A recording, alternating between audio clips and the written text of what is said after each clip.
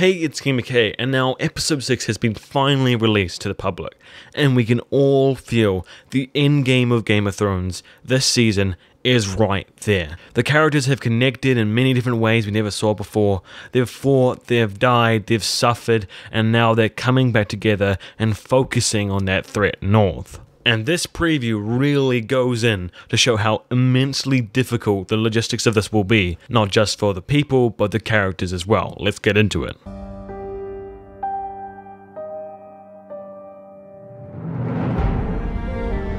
So it's been a while. We may have forgot about the Grey Worm and all the Unsullied by now, but they're still out there. They've been marching their way back from Castle Rock because they couldn't stay there because they didn't have any supplies, and they're probably just finally starting to reach King's Landing now. So clearly they were just allowed to walk through the entire Westlands King's Landing, no trouble, nothing, so that's kind of interesting. I guess Cersei's plan, like all her plans, is just to stall as long as possible, even though she has no idea what's happening up north, to make stalling really matter to her immensely. But hey, all the Missandei Grey Worm fams can probably have another sex scene now.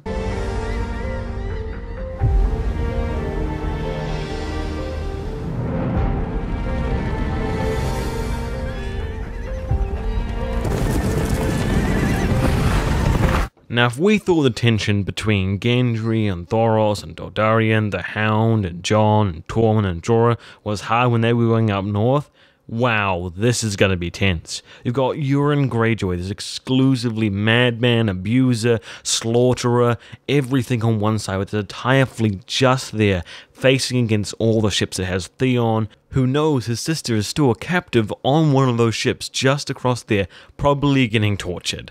That will really make you sleep well at night. And then we have Jaime and Bronn sitting on the parapets of King's Landing, watching huge ranks upon ranks of thousands of Unsullied just there, with hordes of Dothraki who they just fought in this terrifying battle, streaming in behind the Unsullied. This situation is going to be so unbelievably tense that a single hair trigger or one madman pirate could blow it all to pieces and make mayhem release. So episode 7's definitely going for that same thing we got in the previous episode, where everything is just so tight and people have to work together in the most tense of scenarios with the highest risk there to overcome the bigger problem. Very reminiscent of the Cold War and how they had two extremely terrified sides with hugely powerful weapons ready just to go at each other at the single excuse to do so. But they knew they had to overcome this impulse to save humanity from an Armageddon.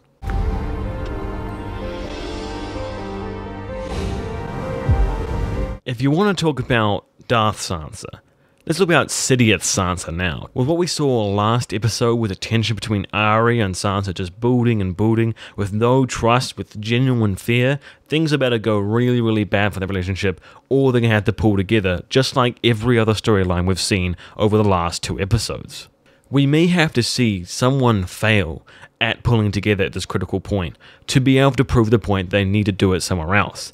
And I would rather it fail in the context of the scenario between Arya and Sansa than everyone else in humanity, including the two sides with Cersei and Dany failing their relationships and the White Walkers winning. So I fear these two different scenarios could be used as parallels where one does work together and one doesn't work together, and how that turns out terribly for people who don't pull together. Now we've also got this shot here of Theon on the beach. He seems defeated, he just seems washed up, so it's possible he's acted on his plan he talked about when he first arrived with Jon Snow on the beach of rescuing his sister and failed. Though I have been saying that Euron probably won't survive till season 8 and probably will die in this episode, so it'd be really nice to see if he actually managed to kill Euron even though he didn't save his sister and both of them died. That would be really cool to see.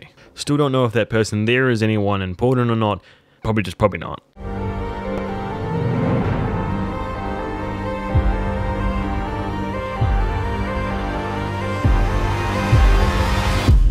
There is only one war that matters, and it is here. Okay, so what we see here is the Dragon Pit. This was a housing pen almost for the Targaryens where they kept their dragons in King's Landing a long time ago. But I believe in the Dance of Dragons during a riot, there was this huge uprising between peasants because dragons were killing tons of people and they were very anti-dragon. So they went into the Dragon Pit and they just started killing dragons. Flocks and flocks of peasants. Most of them were burnt alive because dragons versus peasants die. But just the sheer numbers swarmed through and they brought down the entire dragon dome area where the Dragon Pit was, and it killed all the dragons that were there. So it's quite a historically significant place. Now, something that interested me was that all the scenes we got here from the Dragon Pit, we don't see Daenerys. Like, I thought we didn't see Daenerys. I looked for ages and ages and ages, and I finally think I found her. Just in this small split second over Jon's shoulder. So I thought for a second there, I'm like, whoa, whoa, whoa, is Dany not going to be there? We're not going to get that awesome pissing contest between her and Cersei? But yes, we probably will. Cersei would have thought that she was free of this disgusting prophecy that has held down her life so long, where she was prophesied that a younger and more beautiful queen would come in and take all she hold dear and destroy it. This is the main reason she has hated Margaery Tyrell from the start, because she always emphasized that prophecy onto her, and she finally thought she killed her, she's moved on, she's won, the prophecy was fake. Then Dany rocks up on the scene and she's like, 7 hells, I thought I was done with this bullshit. So she's gonna really hate her, because she's probably thinking, damn, this is the one now. But this entire Dragon Pit scene is going to be super interesting. Just the looks all the characters are going to give each other is going to be immense. We've got the Dothraki, Tyrion, Podrick Payne, Davos, Varys, Jorah, Theon, Jon, Dany, Sandai, everyone is there. Then you've got Cersei, Jaime, Bronn, and probably the Mountain protecting Cersei. But the one thing is, where's the Hound? Now we've seen from the trailer shot this. Now this here was a very controversial and interesting shot, and we haven't got it yet, so it has to be in this episode or it's cut. Now comparing the background to what we have in the Dragon Pit, it's definitely in the same place as the Dragon Pit, and it looks like the Hound to us. So it seems like the Hound is either coming outside of a box, protecting a box, or is rocked up and he's ready to fight. Now this has had many people really ready for a Gleam Bowl. How do we go from a peaceful talk supposedly making your forces focus on what's happening up north to a trial by combat that's not really existing anymore? So there has to be some kind of spark or conflict. Why is the Hound pulling out a sword? Something big's happening. And why does it look like he's coming out of this box? The box you presume would be for the white.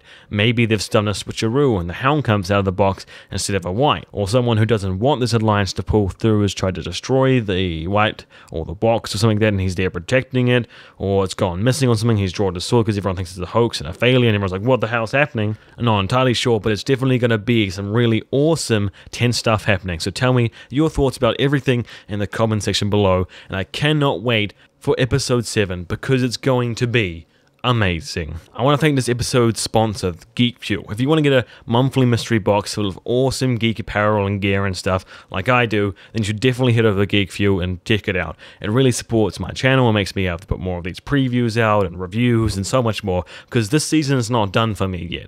I've got reviews and theories and so much more to come, so your guys' support would mean everything. Thank you so much, and make sure you subscribe. That's geekfuel.com/KingMcKay. Hey, it's King McKay.